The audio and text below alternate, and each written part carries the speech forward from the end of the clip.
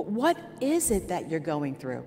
Perhaps it's empathic distress. You have a high empathy level, and so you feel distress because you give so much of yourself. You feel what they are experiencing. You actually feel it in your bones.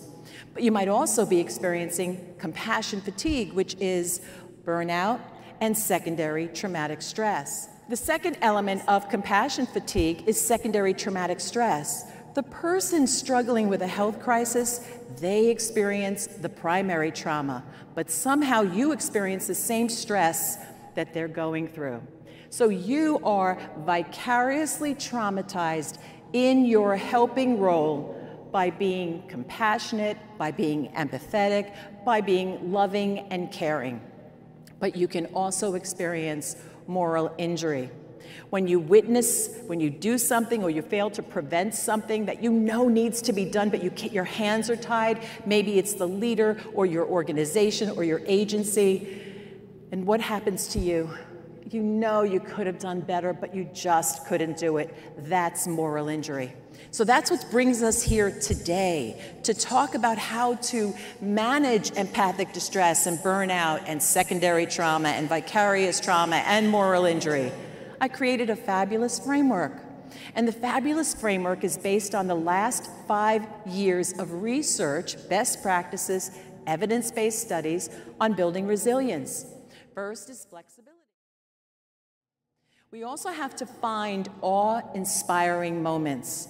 So I'm in this palazzo from the year 1297, and I look up, and it's an awe-inspiring moment. The sky is above me, and I'm thinking how many thousands of people through the centuries have stood where I am standing. It's a godly moment. It is a moment of awe. It's a touching experience, whether you are giving birth or looking at architecture or going outside the hotel and looking up at the sky or walking into a garden. We realize in these moments that we are not alone. And we need to be very mindful that we are not alone because life is so hard. I'm a specialist in sudden traumatic loss. I have seen and heard so many sad stories, especially since COVID. So we need to be very mindful of our own loss, of our own strengths, our own traits, the things that we could put into practice so we could live our lives and live it fully. I was doing a training, a full-day training, and the requester of my program brought in a monk.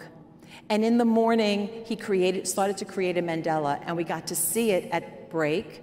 And then we saw it before and after lunch, and then again the afternoon break. And at the end of the day, we all gathered around, and he just swept it away. He was just mindful of the experience. It wasn't about the outcome. It was just about the process. And sometimes we need to remember that. Now, if you had a superpower that would make your job easier, what would it be? I want you to think about that for a moment. A superpower. So many people in my workshops say they want to be cloned. There's simply not enough time, and being cloned would just help them in their job. Show of hands, do you want to be cloned? Yeah. What about slowing down time so you can get so much more done? Reading minds, that's also a biggie. I would just want to be a fly on the wall and just listen. So just take 1 minute and just share with the person near you. If you had a superpower, that would make your job easier, what would it be? Just take a minute. Many of you.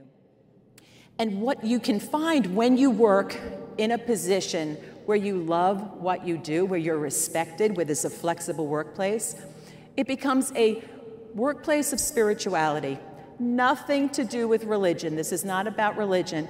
It is about building trust with employees. It enhances the positive outcomes in your patients. There's a link between spirituality and knowledge sharing. There is a connection. You're doing something for the greater good. You have found meaning in your work, and there's a spiritual connection to what you do. The second element is attitude. It's about having a positive attitude. Well, I've been doing this a very long time, and back in 2005, I was doing a keynote for a nursing conference. They were school nurses.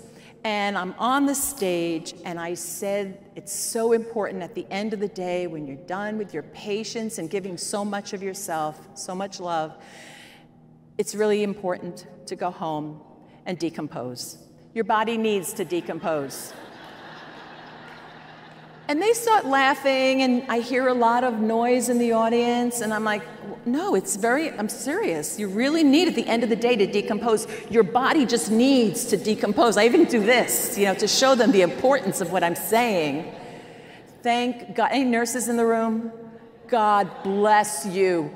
They run up to the front of the room. I have 2 microphones, and they're like, Barbara, you're telling us to decompose? I'm like, no, I'm not. I was indignant, because in my mind, I'm saying, decompress. Of course. It's a hard job.